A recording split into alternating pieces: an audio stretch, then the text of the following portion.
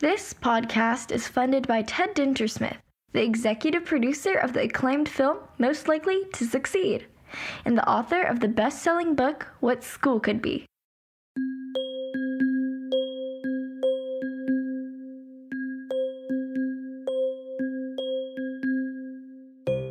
I'm Josh Rapoon, and this is the What School Could Be in Hawaii podcast. My thanks to you, series listeners. You are in 40 countries, and you have supported this podcast in ways I could not have dreamed of more than a year ago. Thank you for listening to our stories of education innovation and imagination and creativity from across the Hawaiian Islands. We promise to keep delivering professional development in your pocket, even in the middle of a pandemic. In the last episode, I talked with Kavika Keikoa Pegram, an amazing Hawaii high school graduate who is marching for social justice and climate change. My guest today is Jannica Breslin, in an episode I am calling my Teach for America special. This is a partnership with Jill Baldemore, the Executive Director of Teach for America Hawaii. When I offered Jill the opportunity to name a TFA Hawaii alum to be on this podcast, after some consideration, she named Jannica Breslin. There have been many TFA alums as guests on this podcast, but none specifically named by TFA Hawaii's top brass, which is way cool. Jannica is a middle school language arts teacher at Konawaina Middle School on Hawaii Island. She was a 2009 Teach for America Corps member, which would make this her 12th year in education. Jannica was in the same cohort year as Justin Brown, who I interviewed on this podcast for season 1. TFA Hawaii Executive Director Jill Baldemore said the following about her pick for this episode, and I quote, "Jannica is a humble local girl, a public school graduate of Farrington High School, and not as well known, but definitely a bright light in her approach and leadership, which has been especially apparent during COVID. She was one of the first teachers to proactively stand up informal teacher collaboration groups to share best practices in distance learning, and she's helped her school a bunch in the transition." And now, here's my conversation with Jannica Breslin.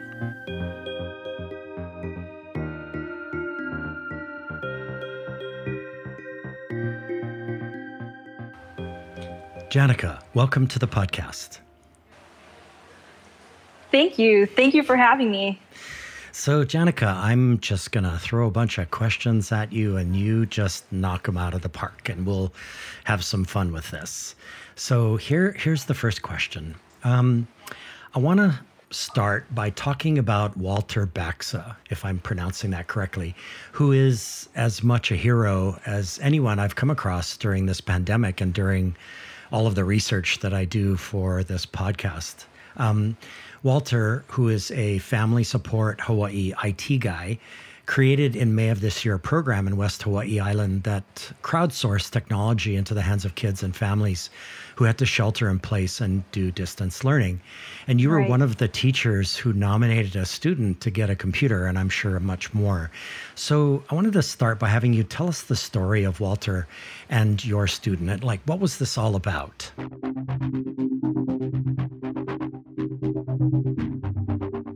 Sure. So I found Walter, his organization or the nonprofit that he started is Techie for the Keiki.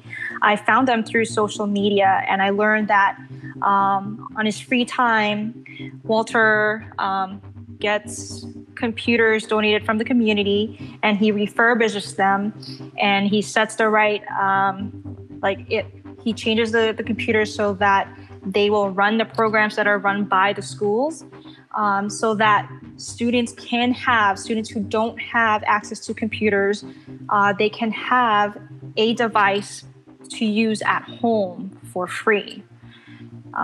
So he asks community members, or he prioritizes teachers to nominate students via the Techie for the Keiki social media site.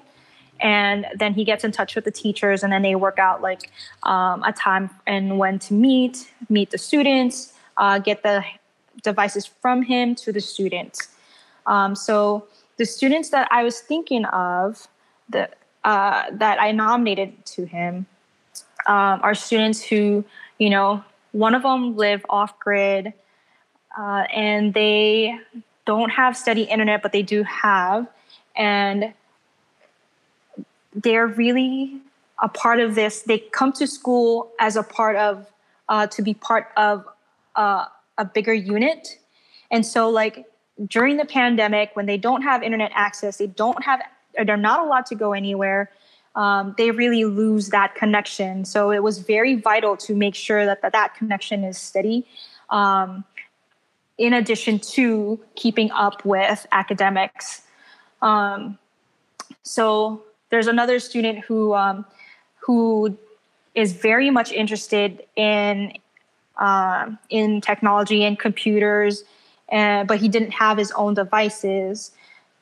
So he got a device that let him finish school or let him finish assignments at school, but also he was able to toy with and pursue his passion a little bit more. Wow. So those are the two students that I nominated.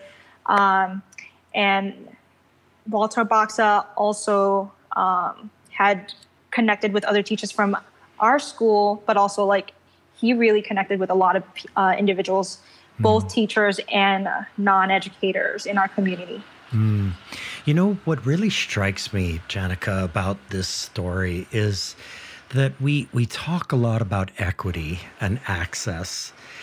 And I think a lot of that conversation, it sort of revolves around the idea that it's not my problem, right? This is a problem that the Department of Education or, whoever the institution is, it's supposed to be the institution or even government, right? And what strikes me about this story is this is real people on the ground who understand the equity issue and they want to solve it. They work to solve it. Right. What are your thoughts about that? One of the most beautiful things about Walter Baxa and Techie for the Keiki and everyone who's involved in it or has gotten involved in it is they do it because they can. That's what Mr. Baxa said. He had an interview with West Hawaii Today, and that's what he said. He's helping out because there's a need, and he has this ability to help out and fill that gap, right? And I think that is a beautiful thing, that education is really it's on the shoulders of the entire community. Right. And he then inspired other people to get involved. So then there's more people, there's more hands in it. And there's even people that reached out to bigger organizations like the local Office Depot and said, hey, do you have any things to throw away? Because then we can actually make use of it. So part of the beauty in that is that it was infectious. It was infectious. It was something that people rallied with him. Mm-hmm. And, the last episode that I did was with a young man, a Waipahu High School graduate who is deep into the equity issue. And he's been doing a lot of marches around social justice and climate change and so on and so forth. And part of that conversation, Jannica, was about how, the goodness in people comes out when they realize that they can do something for their community. It comes out naturally. And there's just so many people out there. There are so many stories out there across Hawaii where people in the pandemic responded with these sort of local grassroots networks, if you will, that were put together so that, certain problems could be addressed. And I just love that you shared that with me. And it was a very inspiring beginning to my research about you. So it's just really cool. And I wanted to highlight that story right out of the gate here. So I want to shift just slightly. I want to ask you about your time over 2 years writing and editing articles for a magazine called Poetic Couture, which I found totally fascinating. I spent some time surfing their website and Facebook pages, and I want to read a description from their website. It goes like this. Poetic Couture is the new global initiative for social change. We unite creative thinkers in the fashion and entertainment industry with a unified philanthropic purpose. With a firm belief in the power of social change, we can make a difference. So my question is, what is the difference that Poetic Couture wants to make? And what types of articles did you write and edit for them? Sure. So Poetic Couture, what they wanted to accomplish is social justice, positive change in the community, but through the lens of working people, of people who are working at the Humane Society, or this lady who's battling cancer, and also with the help of the arts. So there's a lot of collaboration between the people that the journalists were interviewing and fashionistas and artists and photographers. So there's collaboration between all those people, and they hope to bring awareness to certain issues, and they hope to mobilize people to be inspired and to take action towards positive change. When I wrote articles, I was asked to interview certain people, and as a writer, one of my jobs was, or what I thought what I wanted to accomplish, is to bring out the humanity in those people, or bring out the beauty in the things that might not necessarily, when you look at it at the first glance, you don't see it as beauty, but there is something about it that is inspiring, and we need to take notice of it and be empowered by it. Mm-hmm. So, for example, one particular subject that I was asked to interview is a lady who was a nurse during World War II, and she met who at the time she felt like was the love of her life during World War II, who was a soldier.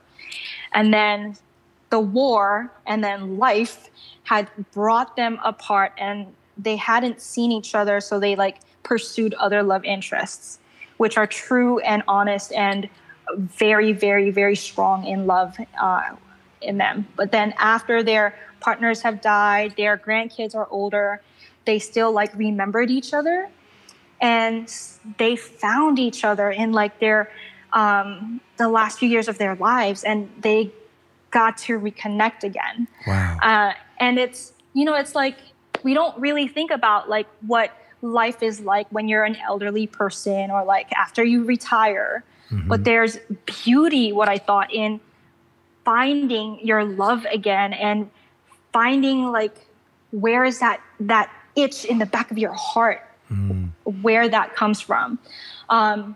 So, and I wanted to convey the message of life doesn't actually end. It ends when maybe you pass, and I don't know what's after that, but pursue and chase and fulfill whatever it is that you want. It's there, and it doesn't have to end at a certain point. It doesn't have to end at retirement. It doesn't have to end when, you have to settle or anything.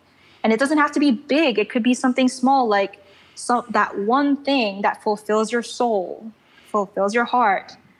That could be something you pursue afterwards.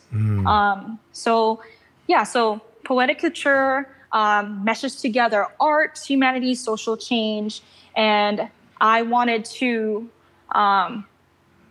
really bring out beauty in people in ways that we don't maybe normally see it as. Wow.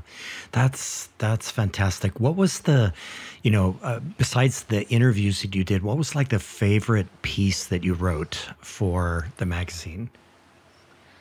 My favorite piece is probably about dog tails. So there's this lady who, she loves animals, and she has worked at the shelter, and she wanted to help save animals who are being euthanized. And so what she did is she worked with Poetic Culture to have like this photo shoot, like professional photo shoot, everything so nice, to make those dogs that are at the end of the list look like models, basically. And then they published a book or a catalog of those photographs. And then they got adopted because they were, like presented in this positive light. Wow. And I just thought, like, that's a superhero.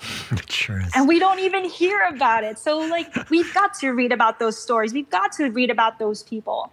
And I like that piece a lot because of Danielle. She's so great. But also that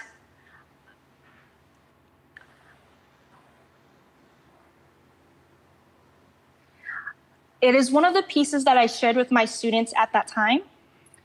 And I wanted to let my students know that writing has power and that writing brings out beauty, that writing helps shape people's minds, and that I was, like, I'm not BSing them. Like, I am trying to teach you guys literacy, reading and writing, and I can provide you an example, like, for me, like, I know my material, and I can help you get better at it as a professional, like, reader, writer. That's a perfect segue to my next question. Because the next question is, I wanted to talk about words, about poetic words, about biographic words, fictional words. And after reading a piece you wrote about your identity in poetic couture, I got to thinking about how educators who have a way with words, as you so clearly do, help their students, in your case, middle school students, achieve the same mastery of words. So I know that this is a really big question, Jannica, I know, but from what place do you start as you begin your journey to bring kids to mastery of words? How do you do that? Where do you start from? I start with vulnerability. I think the times when I see greatest success is when I start with vulnerability. And what I mean by that is I am showing my students that we are not aiming for perfection, and I am certainly not. And some of the pieces that we're going to write in class lean towards like professional for outside audiences, and then some of them are personal. And I always either or. I present them with my own work to show that either this is what I'm envisioning for you, but also like this is what trial and error might look like. Mm-hmm. And I just, I start with like, let's bring your guard down and we're on the same page. And I am not like here to evaluate your character. We are working together to build skill. Mm-hmm. So it's so funny because I was actually, going to go there about the vulnerability thing. I'm going to do that in a second. Let's take a minute to reintroduce you to our audience.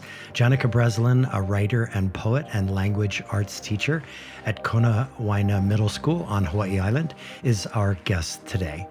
So Jannica, clearly from your writing, and I referenced specifically a piece you wrote in for hawaiistories.com titled What Others Don't See, which was absolutely a fabulous piece to read. You are keenly aware of the personal impact of making yourself vulnerable to others in public spaces. And so my question is about your students and the ways being vulnerable is part of your philosophy of education. So what is that value? How do you help your students build confidence, find their voices, lay out their vulnerabilities? You've talked about it a little bit, but like, what are literally some of the exercises that you do to begin that process and to develop that process?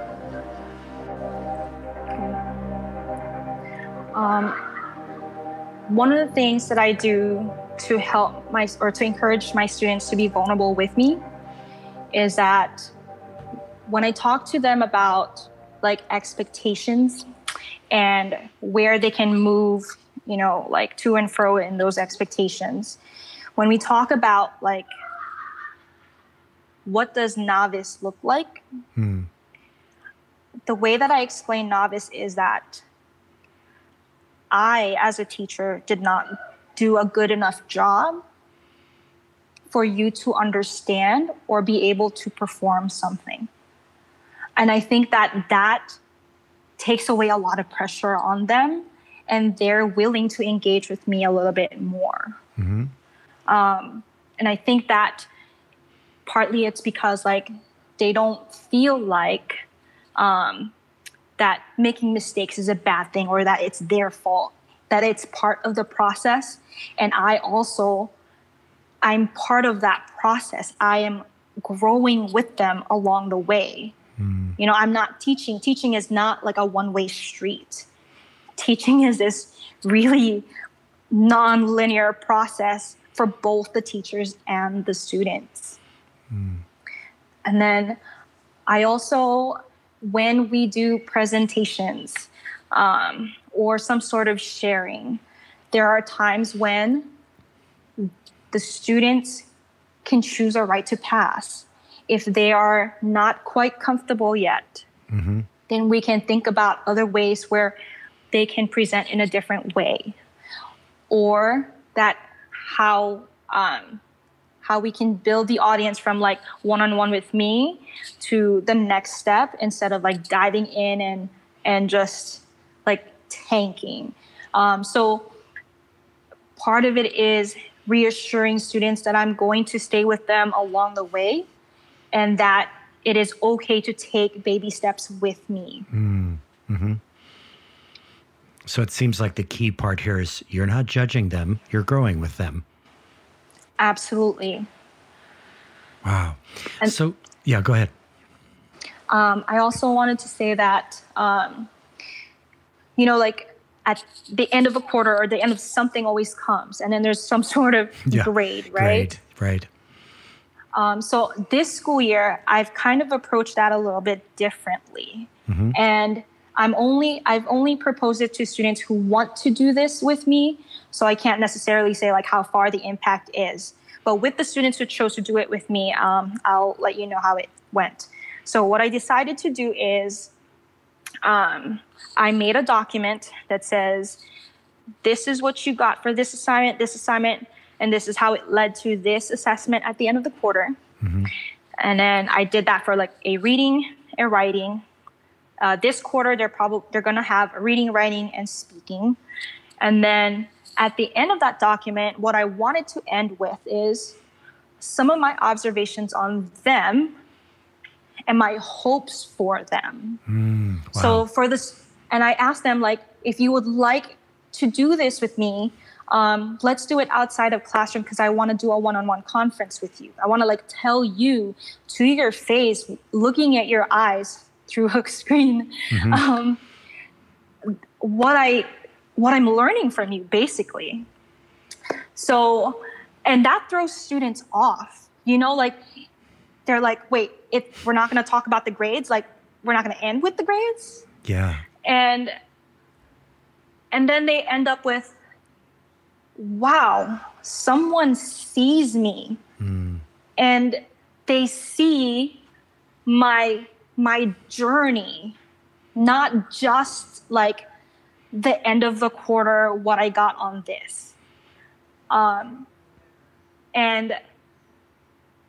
I think that is very, very important. We need to recognize what it's like for students who have gone through whatever unit we're going through, not just necessarily the final outcome. And we need to take the time to do that one-on-one so that they know that you are talking to them at their level. Yeah. Or that we're talking as person to person.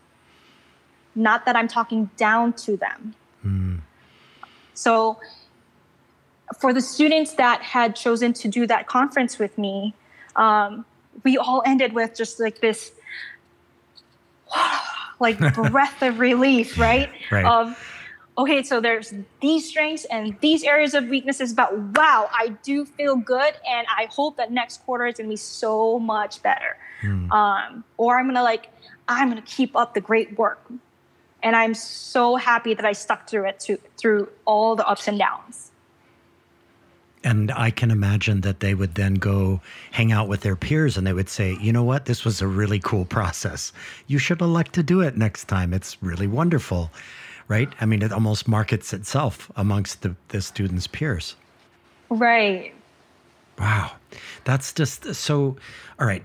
I Jannica, I've read a lot of what you've written, as much as I could and as much as I had time for. And I want all children to write like you, to express thoughts and feelings like you. I'll just put that out there.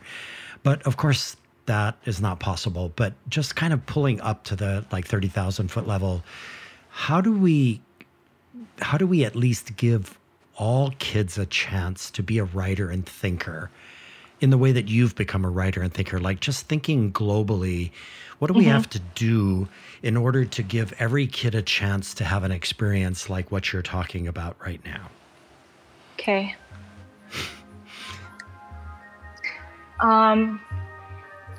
When I first came to this country, I didn't know a lick of English.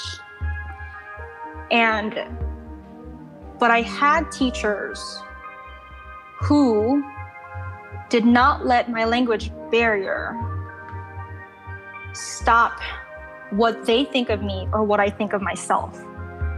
And I got challenged to, even though like my writing isn't perfect or my speaking isn't perfect, to go for the honors classes, to go to this health academy and go for an honors something else. And so from that, we need to make sure that we believe that all students can learn. And I think that every teacher comes to this profession with that belief, but we have to always calibrate ourselves every single day to see if our actions, if our words really show that. Because the students will know if you believe it or not. Yeah. So that's one thing, believe in the students and make sure that belief comes through every single day. The second thing is what I'm noticing from like the students when we do like really difficult writing assignments is I'm the type of person, I'm so type A and I'm so detail oriented that I get really caught up in the small little errors and I lose sight of like, but the big picture. And so I have to tell myself, aim big, and those small things, they'll catch on. So I could spend like day after day working on spelling and grammar, which in itself is not bad.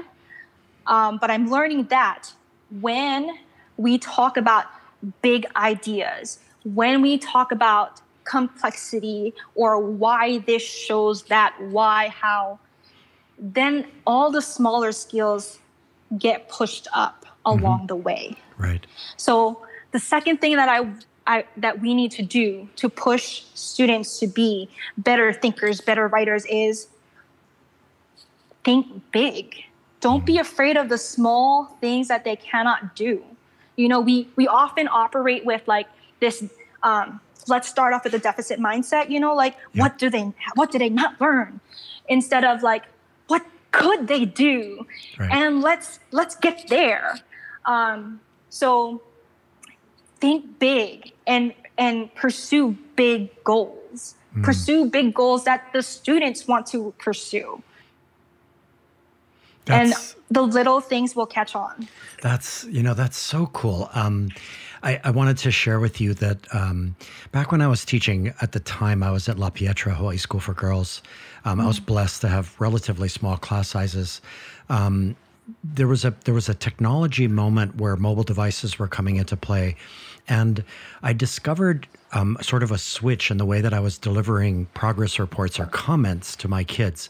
So you know how when you write comments, it's always like you're writing to the parent, like, John is having trouble with commas. John is having trouble, with his syntax or whatever. And I switched my voice to John. And so I started dictating verbally my comments to John, for example. And I would say, John, you are so mastering the big picture right now, and I would go on a little riff about that. And then eventually I would come around to, the opportunity in front of you is to begin to craft your writing in such a way that you really shine in terms of the big picture. And that was such a liberating moment for me as a teacher. Yeah. It was like I didn't have to write to the parents anymore. And the parents were sort of pushed a little bit to the side so that I could have a one-on-one relationship with the kid. It was quite cool. And I think that's what you're talking about here.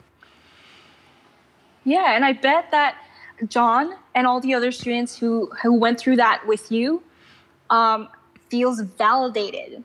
Like that my strengths are being noticed, not necessarily like all the negatives, Right. The deficits that somehow we perceive as they come out of the gate. Right. So slight variation on this question. I was really knocked out, Jannica, by your Ho'okipa Writers Project, which is relatively new, right? This was something you put into place during the pandemic. On Facebook. It's a Facebook page. So why did you create it? And in what ways has it become a resource to other educators? Sure. So I had created it a little bit before the pandemic. I want to say 2 years ago, I think. Oh, okay. And I wanted to have an audience for my students in a way that is familiar to them. So I know I'm very social media shy. I only have Facebook, and then all the other ones are very foreign to me. But I know that my students use, and their parents use social media. So I wanted to create a space where if parents cannot come to school and join us on our parent night or our student showcase, that there's still a place for them to look at, oh, hey, this is what my 8th grader is doing. So that's how it started out as. And then over time, it has kind of evolved into not just showcasing necessarily best work, but also strategies for teachers to look at, because I noticed that other colleagues and other teachers from other places are also looking into it.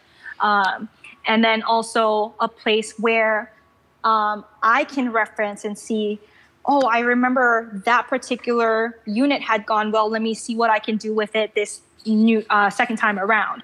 So it's really, it has become a community resource, but also a resource for me as a teacher and an educator. Yeah, that's fabulous. I spent a lot of time this morning just kind of scrolling through the pages. You're going to see all my likes there. I was liking every single post that you put up there. And I did I linked it, by the way, to another Facebook page. I posted about it at Leading Schools to the Future on Facebook. That's a page that I manage. So I really appreciate that. Thank you so much. I mean, people should know about these resources, because we're very much in a frame of mind here in Hawaii during the pandemic of, reach across the aisle and see what somebody needs, or look at this resource that's out here. In what ways can I use it? I feel really good about some of the things that are happening in the state in that regard. So I want to, one more question and then we'll take a little break. I want to talk about failure, and this may seem like sort of a weirdly constructed question, but roll with me on it. In your Letters from an Unqualified Mother, written for Yellow Arrow Publishing, which is a creative nonfiction journal by female identifying writers you wrote a series of astonishing letters to your son that reflect, really deeply on perceived failure. So I know this might seem strange, but given the fact that you recently rewatched the documentary film Most Likely to Succeed, right? I wonder if you could share your thoughts about Brian, who, for those who have seen the kid and seen the film, most people have. Brian is the kid in the film who fails his teammates by getting in the way of finishing a project in time for public exhibition night, but works through the summer to get the project done. Some say heroically, by himself. So I wonder what your thoughts are about the way that he's portrayed and about that process of learning from failure. Sure. So in a traditional setting, right, when there's the cutoff or the deadline, he would be that student that fails. And then we are going to talk about why he failed. But in High Tech High, he spent 4 more weeks after the deadline to finish. And it was grueling. You can hear it in whenever they interviewed him, before the exhibition night and then after. He's in pain and he knows where his flaws are. And yet,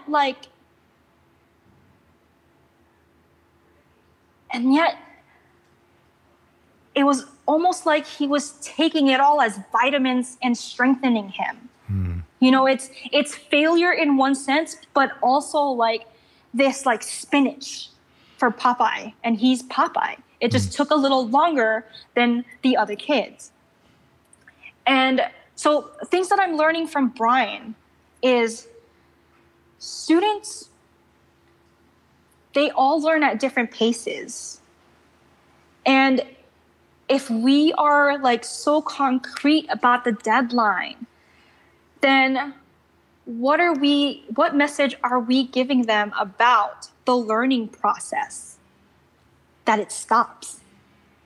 But that if we give them the opportunity to reflect and keep making mistakes without judgment, they're going to feel empowered to finish the product or get through it even after the deadline, and to come through to go through the entire journey instead of giving up, And then the other thing that I took away from the film is at one of the times when they were reflecting, one of his teachers had said, "Brian, you are a visionary." And that's beautiful because he is. But if we had kept looking only at what Brian was failing or what he was not doing or not completing, then we would have missed this beautiful thing about him, which is that he is a complex thinker. He is a visionary, and he wants big dreams to come to reality. And we need that kind of skill, that kind of passion in our society. So that's failure. We need to reimagine or redefine what that is, because right now there's a stigma on it. Yeah. But also revise the tone that we use when we talk about failure. Because we often are talking about it it's a final thing. You failed to do this and it's now done. Good luck on the next thing. Right. So, okay. Having said that, though, I want to put you a little bit on the spot with a sort of hypothetical that's not quite a hypothetical. Let's say that you're sort of the dean of curricular studies at High Tech High. And there are a group of parents and their kids that want to meet with you, private meeting. And these are the kids that were on Brian's team. And they're pretty upset about the way that he was portrayed in the film, that he finished it on his own, that there's sort of a heroic quality to him. And yet they didn't get to finish because of the way that Brian procrastinated and led his team. So what are your thoughts to them, this group of people, these parents and these kids in front of you?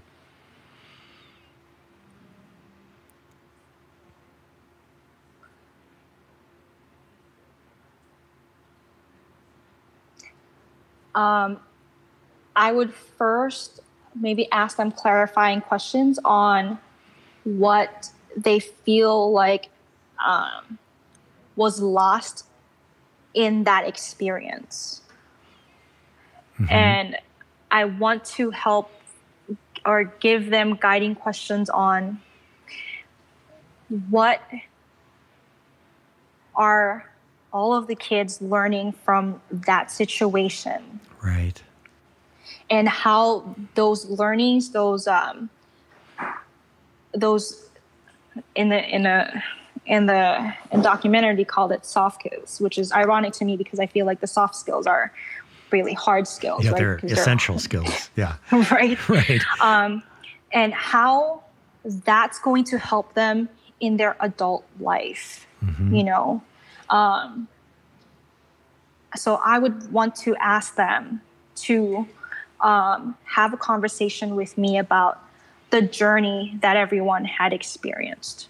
Mm-hmm.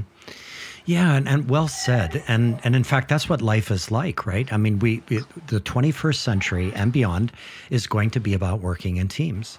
And so how do you get better at working at teams if you never have an experience like what those kids had, which is a team leader who really led you astray? That's reality. Right. That's what's going to happen in the real world. And I think you've put your thumb on it, which is you ask, clarifying questions, and then you try to get them to think about what did you learn out of this particular moment that makes you a better teammate or a better player as you go forward in time. Right. Yeah, it's such a complex moment. And in fact, I said that it was sort of a hypothetical that's not a hypothetical. That actually happened. Ted Dintersmith, the executive producer, has shared stories with me about how upset the kids who were on Brian's team were. And that in fact, they wanted to get them on film, but they couldn't because they refused. So it becomes this strange sort of interesting drama, this like Greek tragedy comedy kind of thing, which has got tons of learning all the way through it. It's very, very interesting. Yeah. So, hey, everybody, stay with us. After this short break, we will come back with more questions for Jannica Breslin. Stay with us.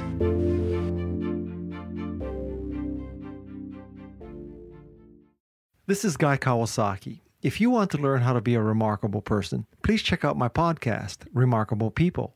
I interview people like Roy Yamaguchi, Margaret Atwood, Jane Goodall, Stephen Wolfram, Steven Pinker, Ariana Huffington, and Steve Wozniak. The point of the podcast is to help you become a little bit more remarkable. To learn more, go to remarkablepeople.com. Thank you. Hawaii's business people and professionals want to support our public high school students across the state, like me, Law Yagovich, a senior at Ku'uku High School. And Hawaii's teachers and other educators want classroom speakers, curriculum advice, contest judges, mentors, and other support from businesses and nonprofits. The Climb High Bridge is Hawaii Department of Education's official platform to connect the two communities. It's like Match.com, specifically designed to connect businesses and schools. Learn more by sending an email to info@climbhigh.org. That's spelled CLIMBHI.org. Hi, friends. Toy Hirschman here from the Entre Ed Talk podcast. I am super excited to support the What School Could Be in Hawaii podcast hosted by none other than the amazing Josh Rappoon. And I also want to give a big shout out to all of the incredible educators in Hawaii who are doing unreal things in the entrepreneurship and design-based thinking spaces. I hope you all subscribe and listen to What School Could Be in Hawaii. And also, hey, why not check out the Entre Ed Talk podcast, where we interview stellar entrepreneurial educators and entrepreneurs from across the country and globe. I cannot wait to connect with you. Farmers Insurance Hawaii and the Public Schools of Hawaii Foundation are excited to announce the winners of the Education Innovation Teacher Challenge. Tyler Gage of Chiefas Kamakahele Middle School and Wesley Atkins of James Campbell High School are this year's winners, each receiving a $25,000 grant to implement their innovative learning programs. We look forward to seeing their ideas come to life. Farmers Hawaii sends a big mahalo to all teachers for the work they do that extends far beyond the classroom walls. To learn more, visit farmershawaii.com/education innovation.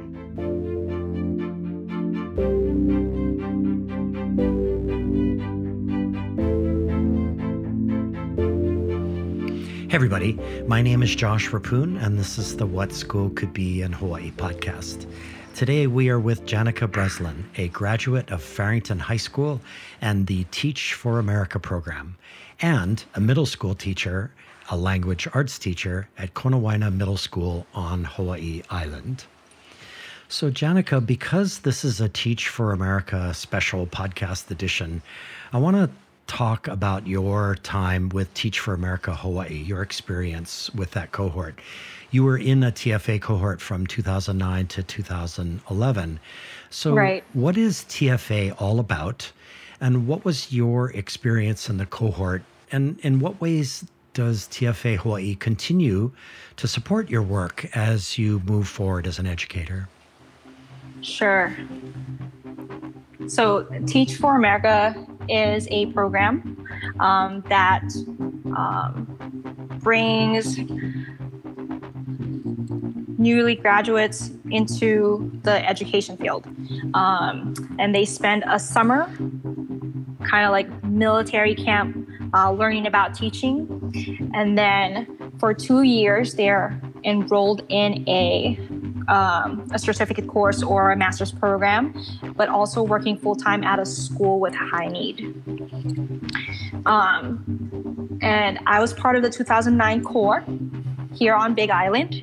And interestingly enough, I applied for TFA hoping to get out of Hawaii.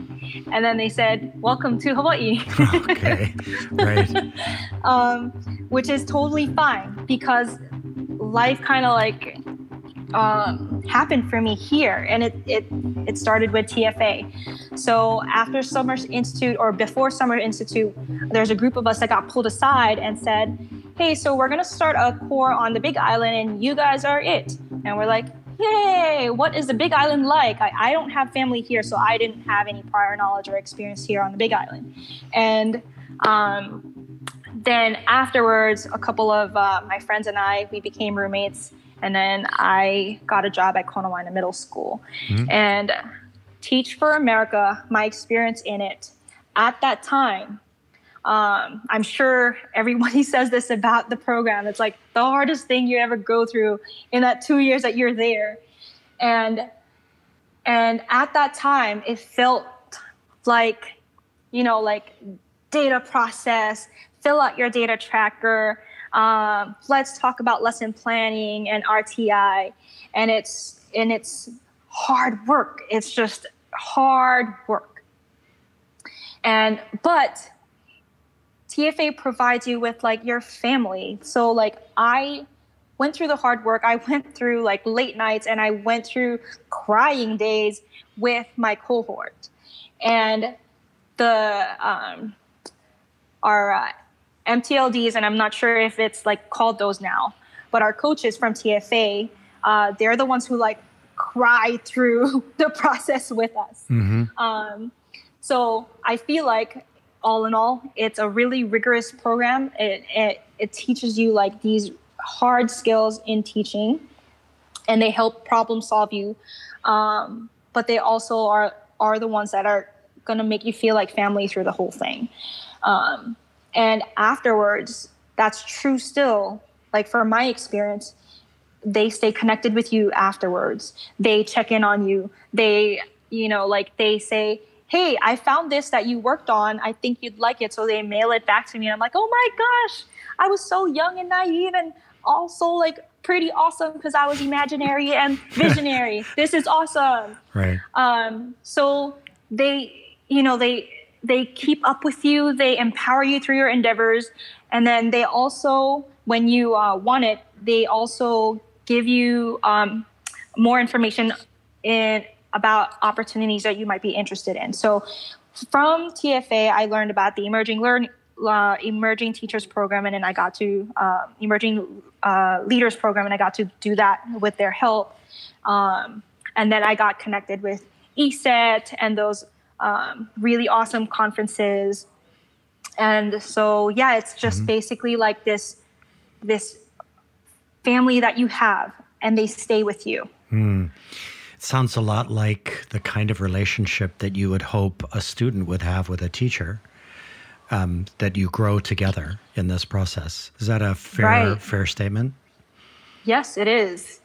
And here's another thing that I really like about TFA, especially now that I'm an alumni, is that they also take interest in you as a person. So like I could share one of my writings on social media, and they will read it and be like, wow, that's awesome, or that I can relate to it. So I know that they don't just see me as a participant or this part of the data analysis that they're doing on their part. Like I am a person and I work with them. And I also I have a life and they're interested in my life. That's very cool. So slight follow-up to this questioner.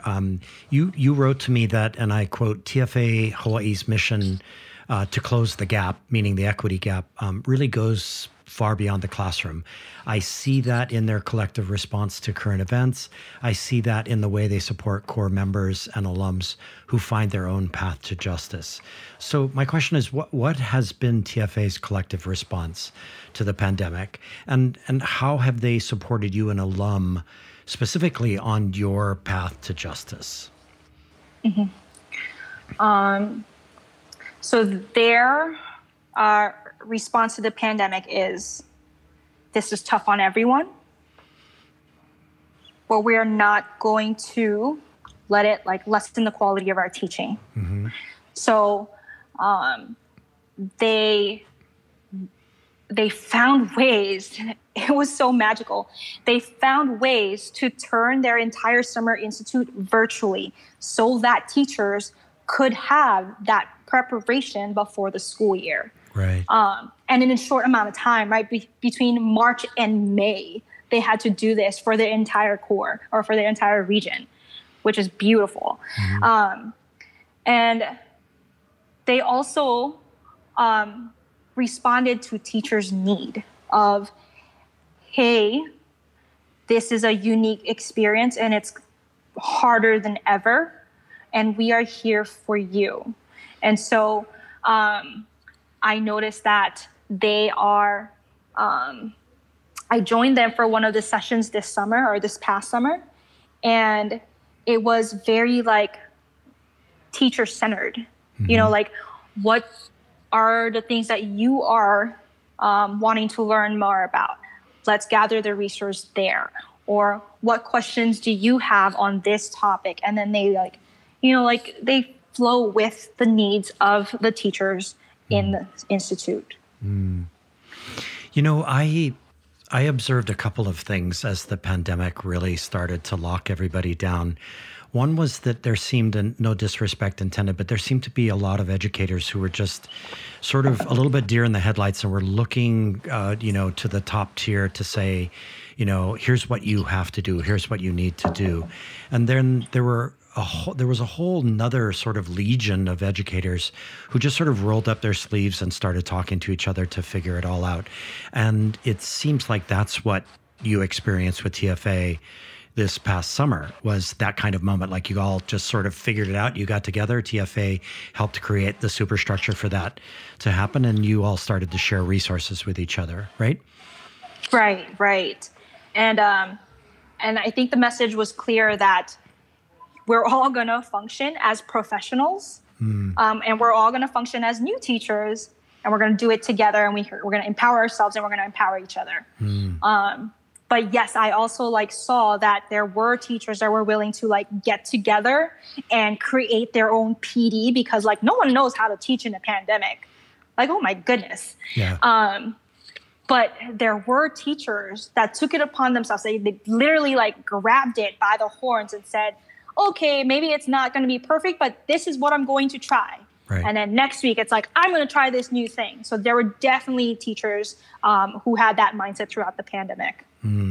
Which furthers the idea, which I love and which I'm promoting as much as possible, which is, teachers are the source of innovation. That's where innovation comes from. Our individual teachers who are just rolling up their sleeves and figuring things out as they go. I'm very encouraged by that. And I thank you for sharing that. And that's a great segue, Jannica, to the next question I wanted to ask you. I've asked many of my podcast guests, most especially Sandy Camilli, about the idea of teacher leadership in our public schools, and private and charter schools. So in 2011, you went through the Professional Development and Education Research Institute of our Hawaii Department of Education. It's known as PDERE, right? So what is your vision of teacher leadership? This is going to be a multi-part question. What's your vision of teacher leadership? Like, how do we get all educators in Hawaii, or at least the majority of educators in Hawaii, to see themselves, to train themselves as teacher leaders? Like, how do we get Hawaii to a place where the majority of educators see themselves as empowered leaders designing our schools of the future?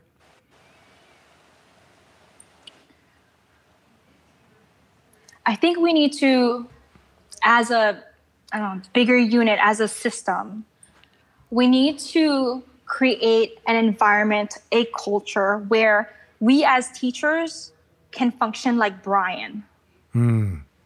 We need space to have a vision, to enact that vision. And we also need space for trial and error. And I think that when teachers are given that kind of space, they are more likely to take risks, to try something new, to be innovative, and to work outside of the box, work outside of the walls of the classroom. So one of the things that I've heard over and over and over again, Jannica, in these episodes I've experienced in my research is that a crucial issue for teachers is time. I hear it over and over and over again, right? What you're saying is there's another crucial issue, which is space. You want teachers to have space to try and to fail, right? Absolutely. And what are some examples from your own teaching where that's actually played out? Sure. So one of the most successful units I've had is called Kulia. Kulia Ikanu'u, Strive for the Summit. And it's basically like a multi-part project. Students are in groups. They choose a problem that they care about. They write a research paper for it. They do community service or some sort of service learning related to that. And then they have this community presentation or panel presentation where community members are invited to watch and do a Q&A with them. And that unit would not be possible if I didn't have supportive colleagues, if I didn't feel like I could bring community members in here or help students like go out of my classroom and learn elsewhere. So we need to feel safe to take risks. If we feel like we're going to be penalized for taking risks or that we are going to lose something, we are probably going to stay within the safety confines of like our textbooks. Right. And if you're given space, then what happens? And then you define a ceiling, or just lift the ceiling off of the top. Mm-hmm. And then you start to iterate. You have space to iterate. You can move through and make incremental changes, evaluate them, reflect on them, and then either continue them or not continue them, right? Absolutely. And you're probably going to be more willing to let the students take the reins.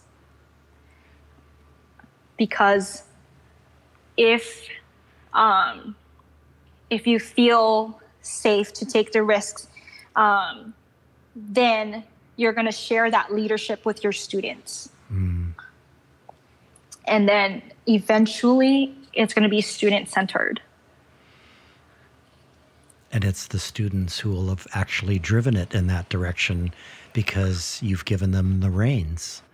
And right. They're happy to pick up the reins and go for it, right? Especially in middle school. Right. Oh, yeah. They have a lot of ideas. We just need to pass the mic. But I want to point out the fact that the student empowerment has to, the conversation around that has to happen alongside with the conversation around teacher empowerment. Mm. We cannot separate the two. For our students to succeed, we need to create the conditions where they will succeed. And we also need to create the conditions where our teachers are willing to push the boundaries. It has to be like this simultaneous conversation and work in progress. Mm. Does that also mean, Jannica, that we're going to have to, sorry, this is a bit rhetorical, but that we're going to have to reevaluate how we evaluate teacher performance? If we're reevaluating how students are performing as things become more project-based, challenge-based, culture-based, place-based, experiential, then we have to figure out ways to determine how well our teachers are succeeding rather than just test scores or college matriculation and that sort of thing. Absolutely. We need, a more comprehensive way to reflect, both at the student level and at the teacher level, and whatever is around the teachers. We need to also,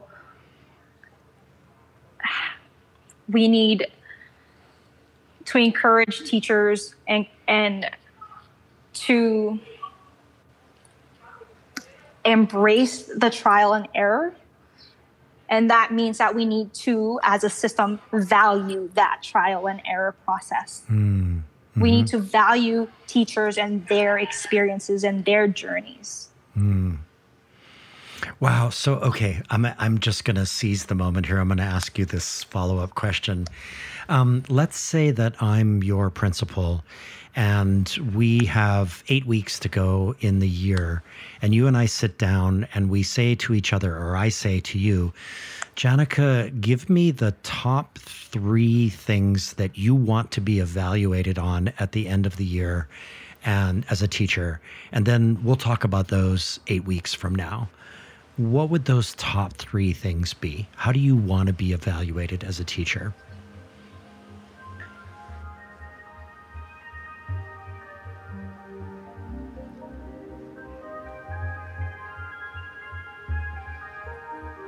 I don't know how it would be measured necessarily. Don't worry about measurements. We'll figure that out. But one of the things that I would like my admin to know about is what my students feel about themselves and what they can articulate about their learning and their growth from my class. Mm-hmm. And that they can talk about the bigger picture of literacy. Yes, there are these skills, but in life, how has my class affected them on a personal level? Even if it's a projection of the future. So that's one of the things that I would love to be considered or for my evaluation. So for the next 8 weeks, you and I are going to take the time to figure out how we're going to do that. If it's a survey or whatever the complexities of that process is, we'll figure it out together. That's awesome. Okay. Okay. And the next thing is I would like to be, and I also want to, I'm not sure if the word evaluation is what I would like fair point. To bring up. But I would like to have a conversation with you about the things that I wanted to try and what I did try and what I learned about or from them. Right. Understood. We'll figure that out as well. We'll figure out a process to determine what you wanted to do, how well it worked, and how you reflected on it, and where you're going to go from there. Right. Okay. And the third thing that I would like for us to have a conversation on is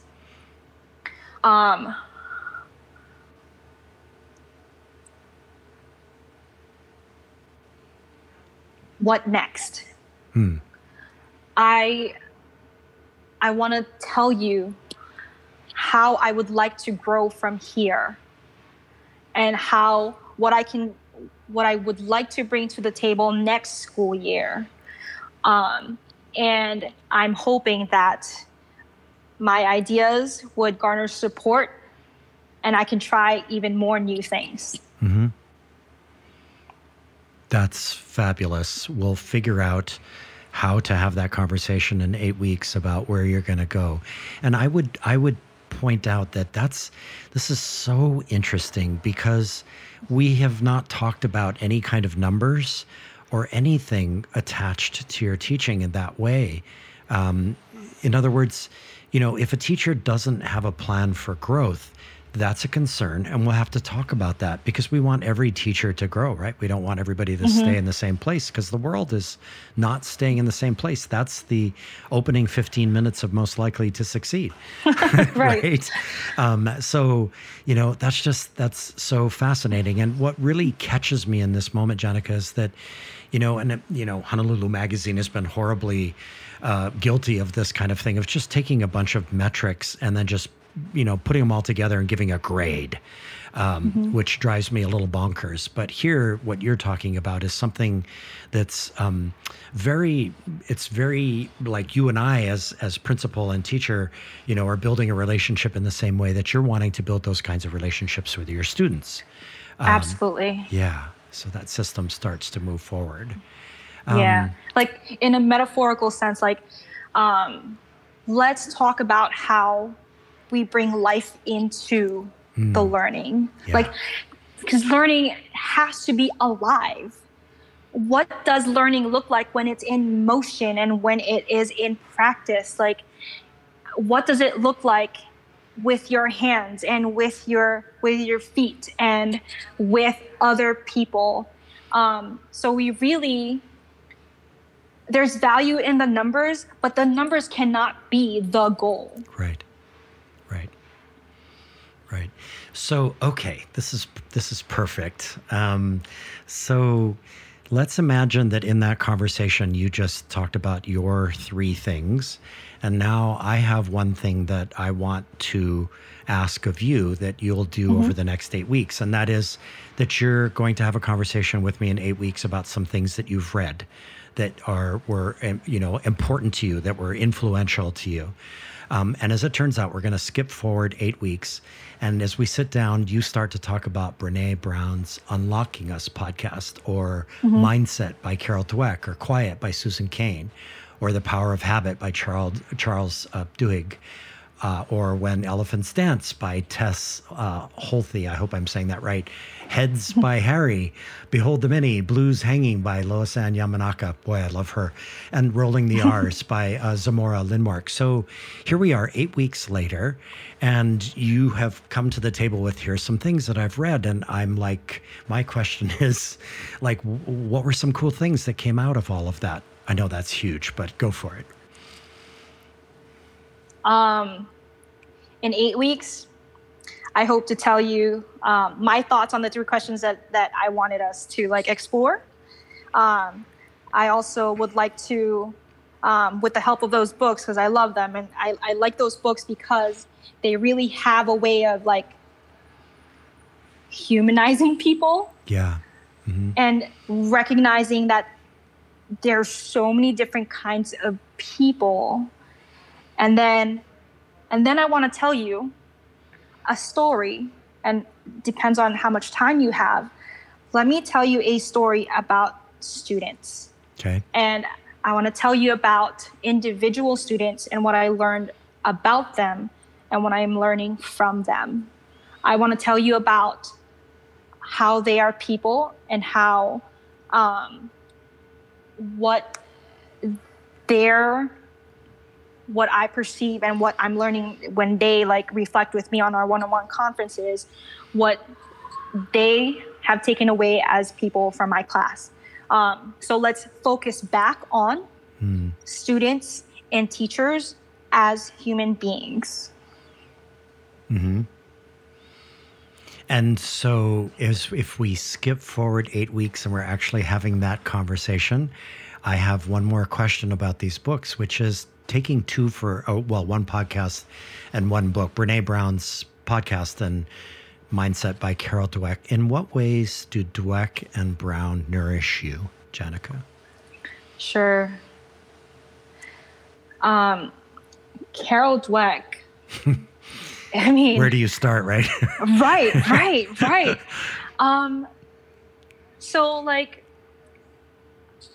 the most memorable part of that book to me is there's a section where she talks about people with zero experience drawing or painting some sort of artsy stuff. Mm-hmm. And they draw a portrait and it's like stick figures, la la la la.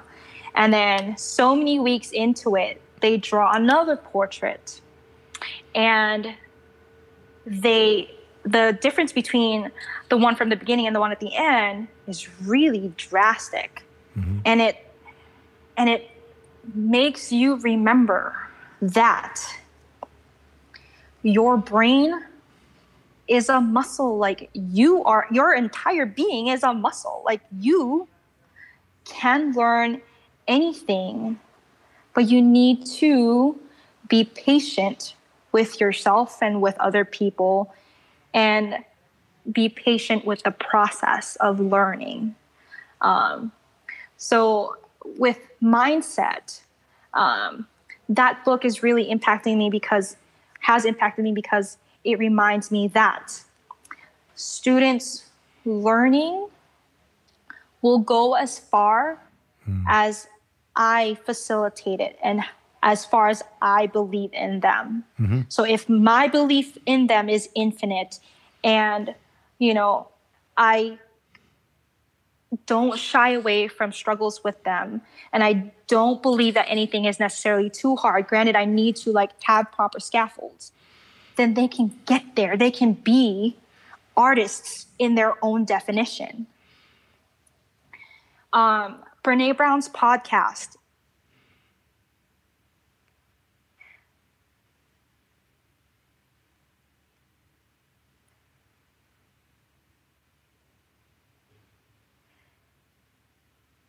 One of the things that I like about it is that with the different topics covered, the overall feeling that you get is that there is power in the things that you never expected would have power.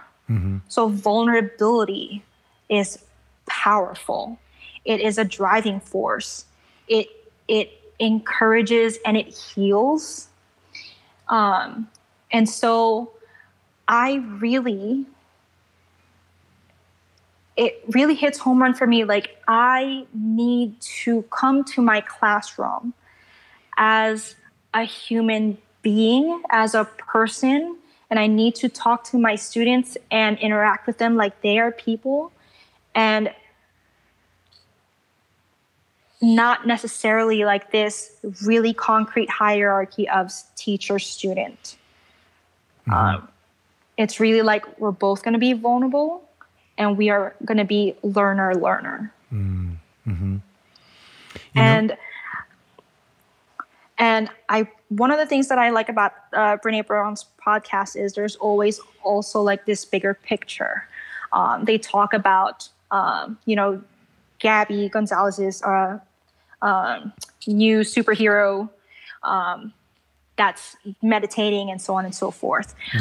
They talk about studies where biologists and chemists tackle the same problems, and it turns out they're better at solving the other problem, or the chemist is really good at solving the biologist's problem and vice versa. So there's really this bigger picture of there's more to each of us than meets the eye. And we have a lot of agency and we have a lot of power, even when we don't necessarily have the usual archetypal knowledge and skills. Wow. And, I'm Brene Brown's podcast is called Unlocking Us. And I'm very struck by what you've just said, that in effect, what you're talking about is that when we come to the classroom with our students, we need to be unlocked rather than locked. Absolutely. We need to put our walls down, and we also have to unlock in a sense of we have to let go of things that bring us comfort. Like we have to find ways to sit with our discomfort and to sit with our insecurities of our fears, because learning is not neat. It's not in a box. It's dynamic and it's loud and it's messy, and we need to be okay with that. Yeah, very much so. And, in many ways, as a teacher who believes each year that I'm going to do it the same way that I did it last year, that's part of the unlocking process. It's a difficult thing to do. It's very scary, and you become very vulnerable when you step out of a way of doing into a different way of doing. And I think part of what you've been talking about for the last hour plus is that we need to be kind and compassionate as educators with one another and to help each other as we make these moves. Absolutely. Which are difficult. So, Jannica, I want to be respectful of your time. And so we're down to the last question. And this is a little bit of a sort of tie it up, put a bow on it question. In one of my recent episodes, I interviewed Chris Baum, who's the co-founder of the Millennium School in San Francisco. And he's also the founder of Argonaut School. Chris and I talked extensively about how crummy our middle school experiences were. For me, that was, almost 50 years ago. So, I have zero fond memories, Jannica, of middle school, which is really sad. So my question to you is, which is a big one, I understand that, but it's a kind of a riff on the title of this podcast. What could middle school be? How could we make middle school the joyful and inquiry-based experience kids deserve?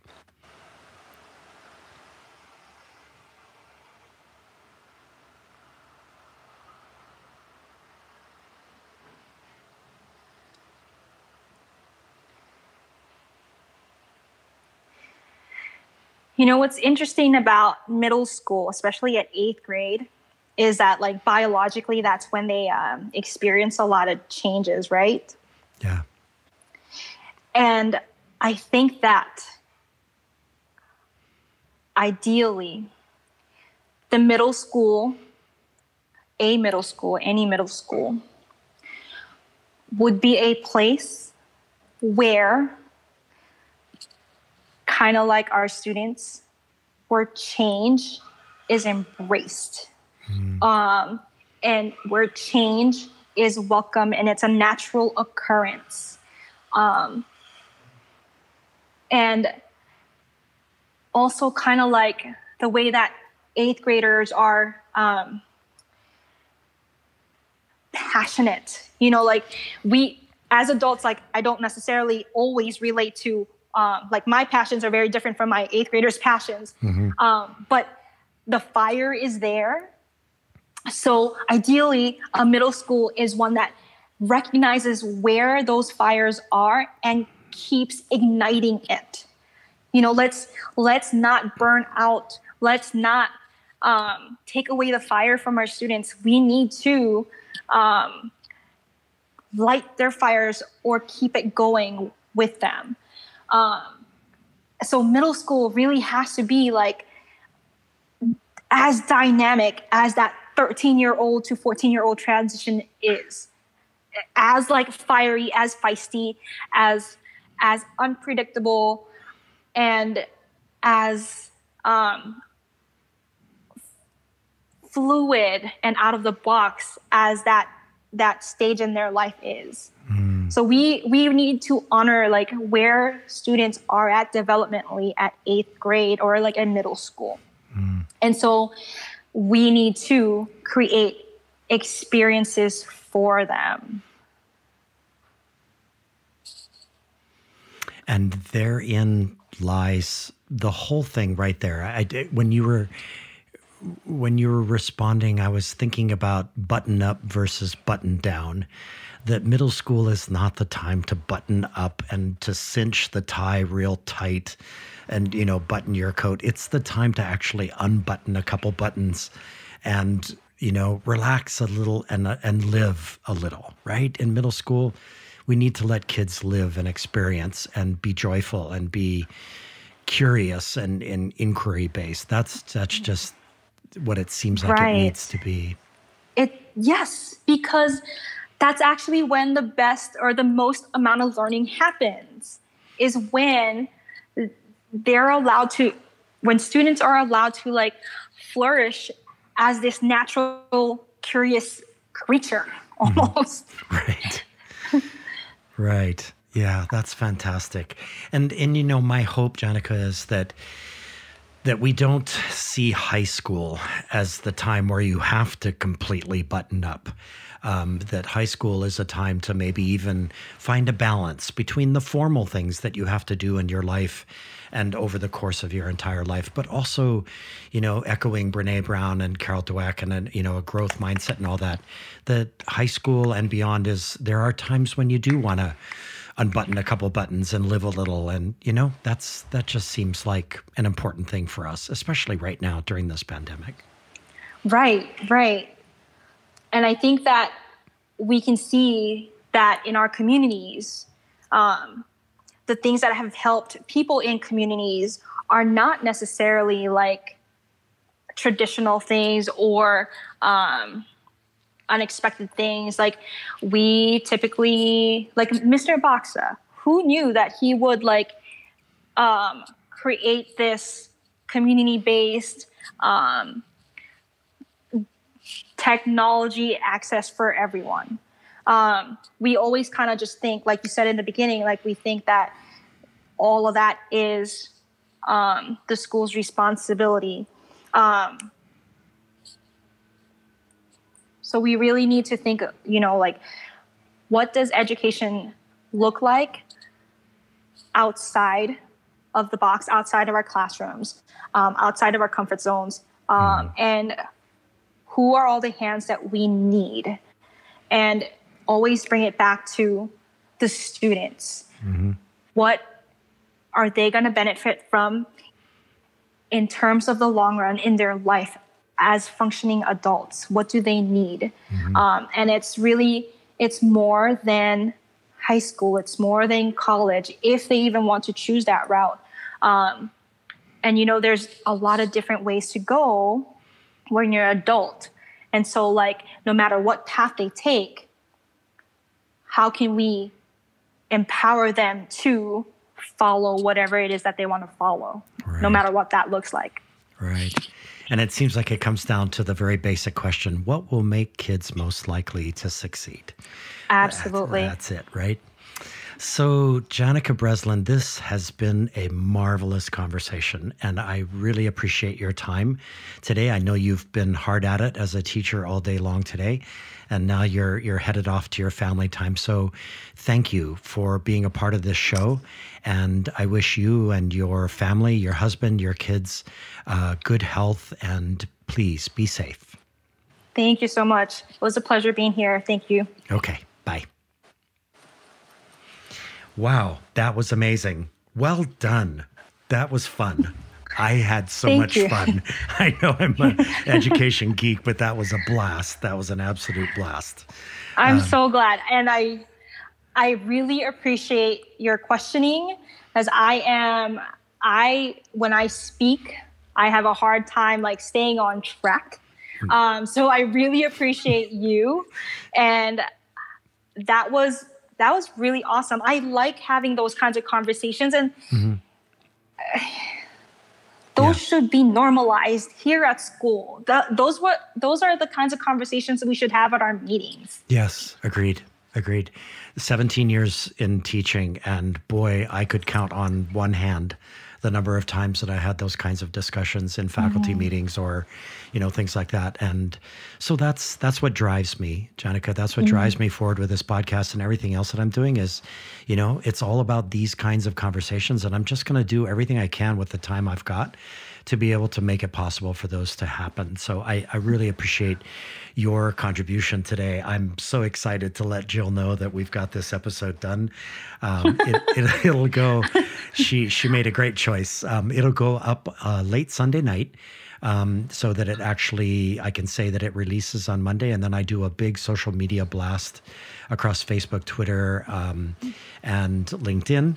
And I'll be letting her know and all of that. And hopefully TFA Hawaii is going to put it in their newsletter and, push it out there and all that. So I hope the conversation is a useful tool for you going forward. And please, anything I can do to support you, copies of the book, What School Could Be, that I can get to you, access to anything, you just let me know. I'm in your corner. I would love to support you in any way I can. Thank you. And thank you for giving me those resources. I watched your video. It is amazing. Oh, you watched the film?